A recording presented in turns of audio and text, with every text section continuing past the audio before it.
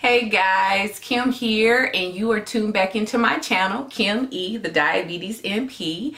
Today we are going to tackle the DPP4Is, the long name for it, which this is going to be the first and last time I'm going to say it on this video because it's a tongue tie.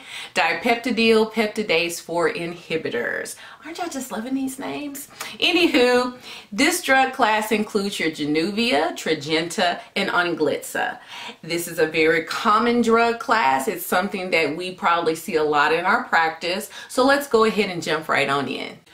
Okay guys, let's get into a little overview. So if you have been following me for some time, you know that last week I did the video over the GLP-1 receptor agonist, and I wanted to do that drug class first, though it's not an oral medication, it is an injectable class, but I felt like I needed to cover that class before I jumped into the DPP4Is. So if you have not watched that video, stop this video, go and watch that video, and then come back and finish watching this video.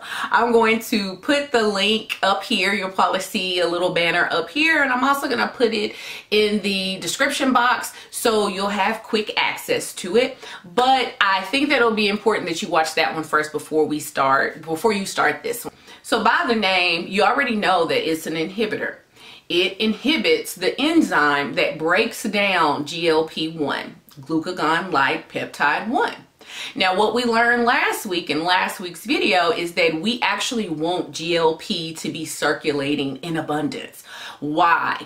Well, GLP-1, not only does it decrease glucagon, okay, which means that it will decrease the hepatic glucose production, it also ups insulin, okay? It also creates this feeling of fullness for the person, makes them feel like they're full, which ultimately means that food intake is going to decrease because they feel full. So in a nutshell, that's what this drug class does. And I hope you understand why I wanted to do GLP-1 RAs last week before I did this, because it'll help you understand this drug class a lot better. One thing to note about the DPP4Is is that this is a drug class that is actually preferred over the GLP-1 RAs. And it's kind of obvious. I mean, how many of our patients really are going to buy into injectables, okay? The GLP-1 RAs are definitely a stronger medicine, and more effective actually, as I was looking in my research, but it's preferred. This drug class works good, just not as good, but it works great. It does work good, but it's preferred. It's preferred for our patients, and so that means that it's a preferred option for us as well. Let's get into side effects. Now with this drug class, we're going to talk about some side effects that we haven't really typically seen in past drug classes, but your more common side effects with this drug class, the DPP4Is, are upper respiratory infection. You're also going to see headaches. These are your common side effects. Now with the drug Onglyza that's in this drug class, you're going to see UTIs. And I actually even saw that you will actually, or could perhaps, see more peripheral edema in Onglyza, in the use of Onglyza, than you see in TZDs. Now we learned back in that video in the TZDs, which I'll go ahead and I'll flash up here, that is one of the side effects is edema. Okay, and so those are your side effects. Not too many, but enough to keep your eye open.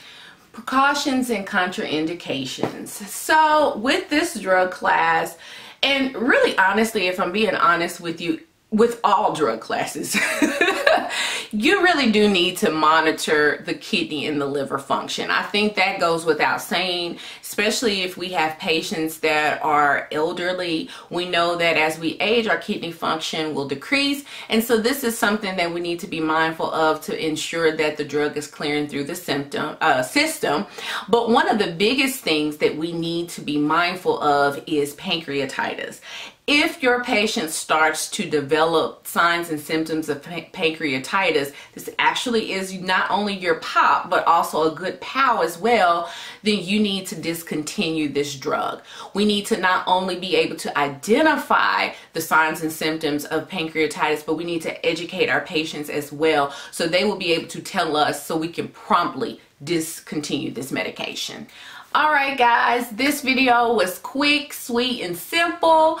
Again, if you have not seen the GLP-1 RA video that was before this video, go watch that video and then watch this video. I really was trying to be very mindful of how I order these videos so they can make sense.